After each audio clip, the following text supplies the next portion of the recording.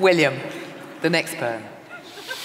A couple of months ago, I was asked to do a pharmacy and a talk to open a new office building in London, one of those sort of co-working sites. And I spent the afternoon, about 3 hours, listening to people's problems. And halfway through, the security guard came in and he said, "Your 3:30 hasn't turned up. Can I take their place?"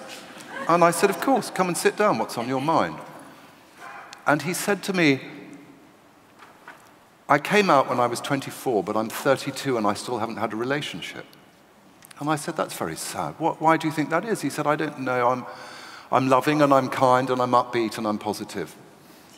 But I'm Muslim and I'm gay and I can't be both." And I said, "You have to listen to this poem. This was written 700 years ago by one of the greatest Muslim poets of all time. And it's all about how men can love each other as well as women."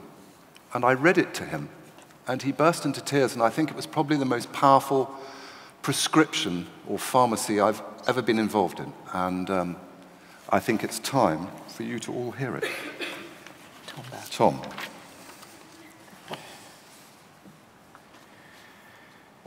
It Happens All the Time in Heaven by Hafiz, translated by Ladinsky. It happens all the time in heaven, and someday it will begin to happen again on earth, that men and women who are married, and men who are lovers, and women who give each other light, often will get down on their knees, and while so tenderly holding their lover's hand, with tears in their eyes, will sincerely speak, saying, "My dear, how can I be more loving to you? How can I be more kind?"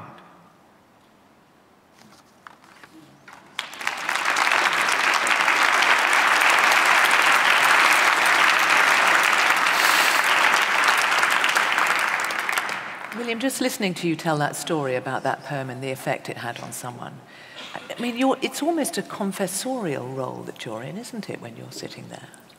Maybe. I feel as though I'm a cipher, or I'm holding hands between that person and that poem. I mean, it's an incredibly powerful and wonderful feeling to be able to simply just connect people to the right poem for their needs. And that's all you really have to do. And as I said, I think we live in a world where we want to talk to people, but we're a bit confused because social media gives us the illusion that we're talking to people all the time, and we're not really.